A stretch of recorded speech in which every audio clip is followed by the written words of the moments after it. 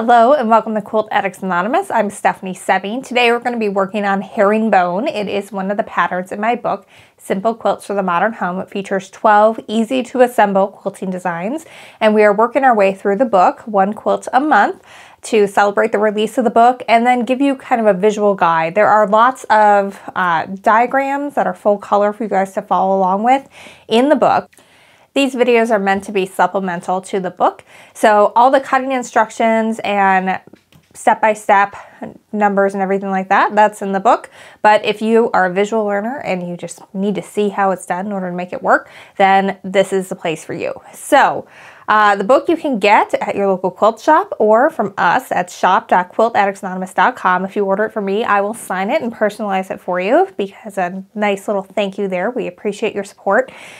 Today's quilt is one of my favorites because it looks way more challenging than it actually is. We are going to do this entire quilt with strip piecing, and we're going to have very little fabric waste at the end. So it's really exciting and it looks really cool, but it goes together a lot faster than it looks, and you can really whip this one up fast and have it just look really, really fun. So we're going to go over how to do that and then some pinning tips that I have to make sure you get the perfect points each time. Let's get started. So the original fabrics I used in the quilt are no longer available. I wrote the book about 2 years ago, so fabric lines don't always stay around for that length of time. So I'm using Shell Rummel's latest collection, Rhythm. I really like Shell Rummel. I used 2 of her collections in the original book, and since I discovered her, I've made something out of every single one. I've actually already made another quilt out of this one too. We can link that video down below. But I really love the soft tones, and they really work with today's modern decor, and I just really love it. And the colors in Rhythm are really close to the colors that were in the original quilt, so you can really kind of create the same look and feel. We are going to have kits available for this while supplies last. I'm going to make up a digital version of it so you guys can see what it looks like, but I'm just going to make pillows out of this one because I already have a whole quilt, and so I'm just going to make some coordinating pillows to go with it out of the new collection. So first things first, we have to cut our strip so that way it is at a 45-degree angle, and that will allow us to be able to sew this together on a staggered way, and that will make it so we don't lose any fabric when we're doing this. We can make the most of those strips. Here's how you do it. So we're going to be cutting these in 2 different directions. In this direction for this strip set, I need it to be going from the top left to the bottom right. So what I'm going to do that is I'm just going to put the 45-degree line of my ruler even with the bottom edge of that, so that way I have that curve, or the angle's gonna be going again in the same direction as the one up there. So I'm gonna go ahead, and once I'm happy with that placement, just go ahead and give it a little trim. And I've got it pretty much as close to the selvage as I can. And now I'm gonna be able to sew these together in a staggered way so that way we don't lose any fabric. Now what I'm gonna do is I'm just gonna flip these right sides together, and I'm gonna arrange it so that there is a little bit poking out past the edge here. And ideally, this little notch here, where the little V is formed, is going to be a 1/4 inch away from the edge of that. If you are having trouble eyeballing that, you can always make a mark on your fabric and use that to line it up and put a little pin in, and that way you know you're going to be in the right spot. All right, so I'm actually going to flip this over because I want to sew it down this way. And I always like to have the shorter strip above. But again, the needle, when you have your 1/4 inch mark, should be coming in right where that little V is. And then you'll know that you are a 1/4 inch. And then when we fold this out, it's going to be a nice straight line like this. And that'll make way more sense when we get a little bit further into the tutorial. But for right now, make sure you cut off your corners and pay attention to the directions to make sure they're going in the right direction, because one row is going to get cut in one direction and the other is going to be cut in the opposite direction. Again, we'll show you that in just a second and what they look like when they come together. But just pay attention to your instructions and the diagrams in the book, and then you will not mess this up. So again, if you have this lined up right, that little V where those points come together should be right where your needle is when you start sewing. And then from then on out, it's just like sewing a regular strip piece unit where you're going to line your edges up and just sew on down.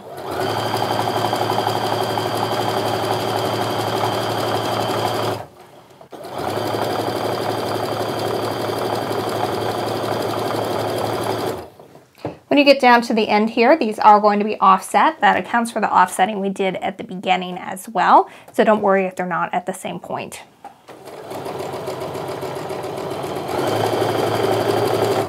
Now you all know I like to press my seams open. I feel like it gives me a really nice join, and especially for this one, you really want those points to be exactly where they should be. And when you're doing strip piecing like this, I find you get nice straight strips as opposed to ones that sometimes end up with like a bend on one side because you're manipulating that fabric as you're going through. One thing I know I get comments every once in a while, people ask if it weakens the seam, and I've not seen that at all. And I've sewn a lot of these like this, and I quilt them to death, and I get right into those corners because you don't have all that bulk from the seams. And it really, I've not had any issues with seams popping open or anything like that, but I do reduce my stitch length just a little bit to about 2.0.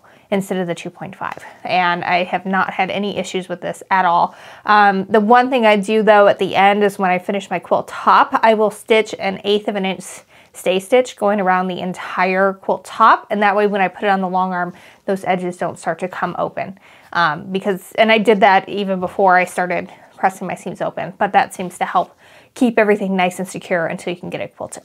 All right, so once you've pressed everything, you should have a nice straight seam. If you see a wiggle anywhere in there, it means that you pressed a pleat into it and you need to fix it, or your strip is not going to be the right size.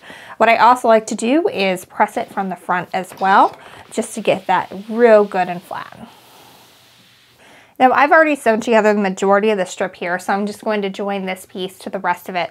But the one thing I want to point out is not all of these are coming together where we have a nice straight line. And don't worry about that because we're going to trim this up before we start doing anything and get that as a nice straight line. So if you're not perfectly on for all of these, no big deal, don't worry about it. All right, so I'm just going to go ahead and flip these right sides together. I'm going to go ahead and sew that, press it, and then we're going to work on trimming these to size.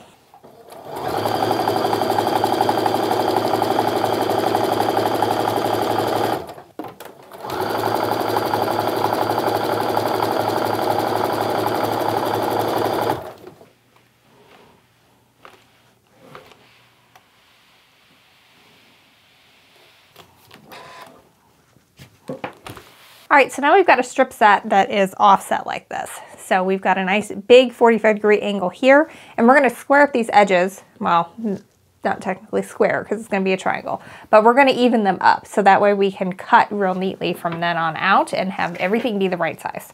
So the first thing I'm gonna do is lay this as flat as I can, and ideally you're gonna wanna use a 6x24-inch ruler, but I left that at the shop today, so I'm gonna use my large 12.5-inch one.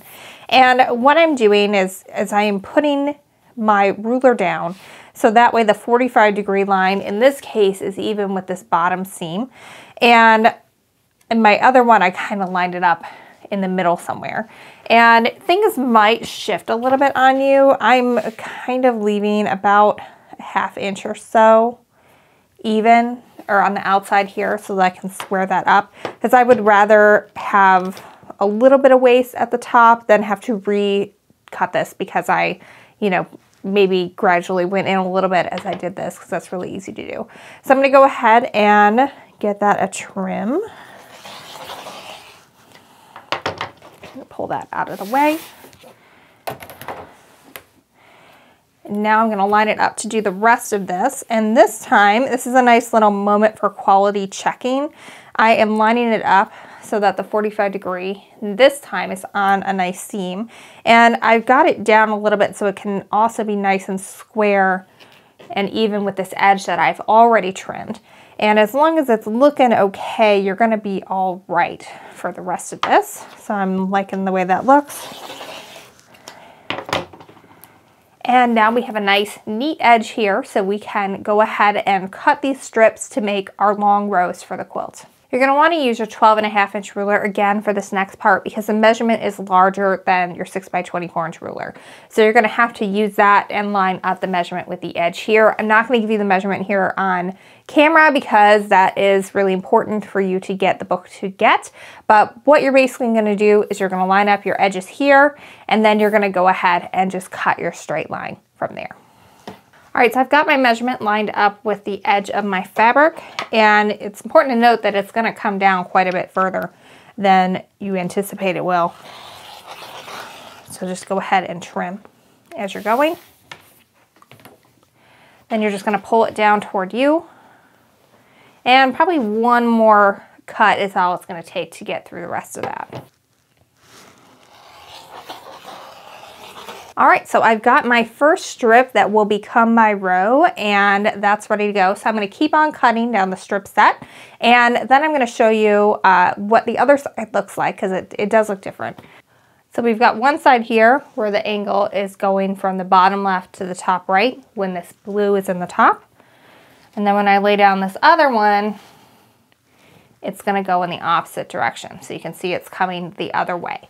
So when you're trimming to place your strips for your strip set unit, and when you're cutting, you just want to pay attention to that and then organize them accordingly, because we're going to put these together to join our rows. I promise that'll make more sense. But for right now, go ahead and cut your strips for your rows out of the strip set, and then we're going to come back and we're going to assemble these into rows and then join our rows together. One thing to pay attention to is if you've done everything right, you are going to have some fabric left over here at the end, and that's not a bad thing, because if you're off when you're staggering, then you're going to still have plenty of room and wiggle room there, so you won't not have enough. The other thing you can do, and what I did with mine, is I just cut this down with whatever length I had from it, and then I made some extra throw pillows from it. You can actually see those in the book, so check that out, and you can always just add a little bit and turn it. I think I did a 14-inch pillow out of it. It turned out really cute. So great ways to do extra little bits with your scraps, and then that way you can have some coordinating bits to go on your couch with this. All right, so I've got everything trimmed up now, and now I'm going to join these into a row. And I know for the first one, we kind of eyeballed everything. And this one, I'm not going to do that. I'm going to actually draw my lines so that way I know that I am hitting everything correctly. So that way I have a nice straight row when it's all put together. So here's what I mean. So when you're done, this is going to go together and be nice and straight like this. But right now, when we sew it together, it's going to be going in completely opposite directions, and that's kind of a weird thing to get used to. And ideally, you should have the same amount poking out on the sides, but we're going to show you how to make sure that's exactly where it should be. All right, so I'm going to take my ruler, and I'm going to line up the 1/4 inch mark with the edge of that fabric. Just a little hard to see on this white, but it'll work. All right, so now that I've got that, I'm going to go and take my friction gel pen, and I'm going to just mark the edges of that right there. And now these marks are my guide of where the piece underneath should hit, so that way when I unfold it, it's going to be perfect. All right, so now I can layer these right sides together, and I know exactly where everything needs to hit, because the edge of this mark needs to hit exactly where this blue mark is, this blue fabric is underneath it. Go ahead and pin that to keep it in place. And then I'm going to do the same thing on the other side.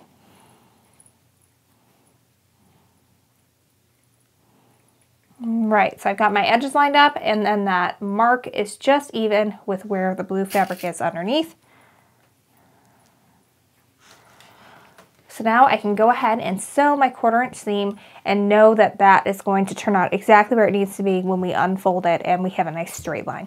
All right, so get that started and remove your pin. You won't need that once you get going a little bit.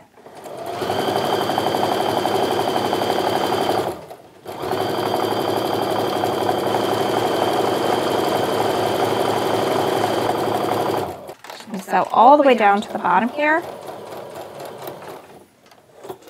Hold that pin. Then I like to put my finger just to the right of that press foot to help keep everything nice and even and have a nice 1/4 inch seam as we go all the way down. Now when I open this up, this should be perfectly straight, and it is. So that's exactly what we're looking for, nice straight lines here. I'm going to go ahead and press this open and then finish sewing my vertical halves of my rows together. Then I'm going to show you how to join them.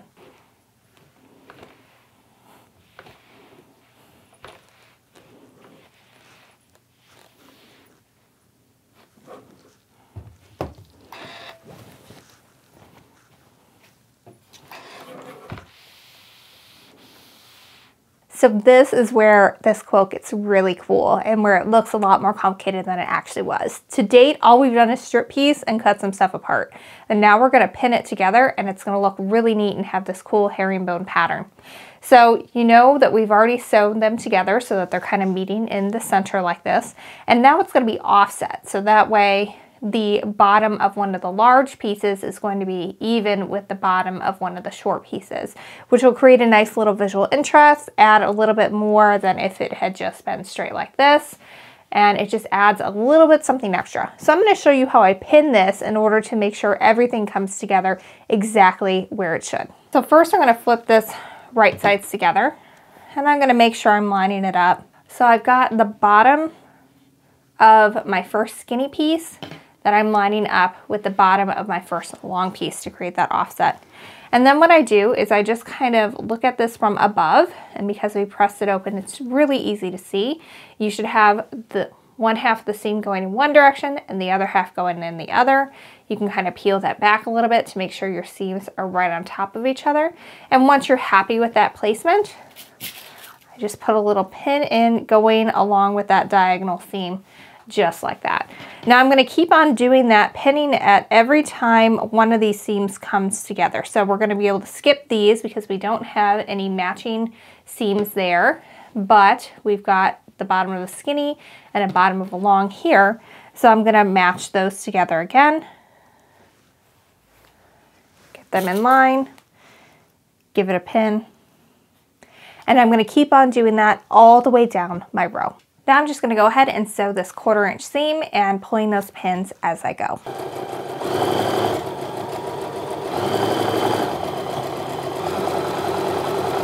All right, so once I've got my needle down in the first half of that seam allowance and I know everything is going to be held together, then I go ahead and pull my pin and I'll know that those seams are still going to be exactly where I pinned them. So I'm going to press these seams open too, but I'm going to do it a little bit differently. Instead of just going straight down like I did before, I'm lifting and pressing. And that is so I don't press any of these other seams going in an opposite direction. I want them to stay nice and flat. So I'm just kind of moving my hands down and pressing the next bit open with that, and then slowly moving the iron along with that. Just like before, I like to give it a press from the right side as well, just to get that seam really nice and flat. And you can tell that these are just coming together very, very nicely. My points are joining right at the right spots here. I'm really happy with it and it looks great. I just love how this offset has turned out and these colors look great together. I love it almost as much as the original. And again, we do have kits for this while supplies last. So you're going to keep joining your rows just like I showed you. So you'll get your centers together and then you'll join your outsides in the same way. And it really is very cool. It creates a really neat way of doing things and a cool look. And again, it looks so much more complicated than it really is. So when you're all done, what we're going to do is we're going to trim up this top part, and you won't do this until your entire quilt top is together. You're just going to trim your top and your bottom even. So what I'm going to do here is I'm just putting any inch line even with that center bit, and then where the bottom of this V is hitting the outside there. Then I'm going to go ahead and trim from there and take that piece off. And then I'm going to do the same thing. And for this one, I'm still lining up any inch line with that center seam, making sure that I still have several inches here to guide, so I have a nice straight edge, and then go ahead and trim the top here. And now we have a nice even top, and your top for your quilt will be nice and even as well. Now, what you're going to want to make sure you do, because this is all on the bias, every single edge here is now on the bias. And if it's going to be a little bit before you quilt it, or if you plan on having it long-armed, what is a really, really good thing for you to do is to do that stay stitching. And all I do for that is I set my sewing machine up so the needle is moved as far to the right as possible. And usually that's about 1/8 of an inch stitch. And then I just line my edge of my press foot up with the edge and I just stitch around. So I get a nice 1/8 of an inch stitch around it. What it does is it kind of acts like a stay stitch. If you've ever stitched like a neckline on a garment, it keeps it from getting stretched out, will help keep your quilt top nice and square and the edges nice and crisp and firm. And since it's an 1/8 of an inch stitch, it's going to be covered over by your binding when you go to finish your top. I'm going to turn mine into a pillow because I already have a whole quilt of this, but I thought it would be fun to redo it in Shell's latest line. It's really pretty, and I really like how this print here that I use for the center has some movement in it, and so it just kind of goes up and down, up and down. It's really, really cute, really fun. I'm going to show you guys how I quilted this too in another video, but for right now I just wanted to leave you with this to give you some ideas, and I just love how it turned out. It's so super cute. All right, well, thanks so much for following along with this week's video. As always, you can get everything you need for this project over at shop.quiltaddictsanonymous.com. You can pick up a copy of the book, Simple Quilts for the Modern Home. It has this plus 11 more patterns and all the beginner quilting stuff you need to know. I also talk about my quilting decisions, including how I'm going to quilt this one. And we're going to have a limited supply of kits using these fabrics that you see here because the originals are no longer available. But I really like how this turned out. It's really cute and really just lovely. I can't wait to have this be a throw pillow to go along with that original quilt. They really are going to work very nicely together. Thanks so much. Subscribe if you haven't already, and until next week, happy quilting. So this is the point where the pattern gets really cool. So, you know, we've cut everything going in opposite directions, so that way when they come together, they're at this angle, which is really fun. And I think I just sewed all of them together in the wrong direction. Yes, I did. That's flipped. All of them like that? Yes.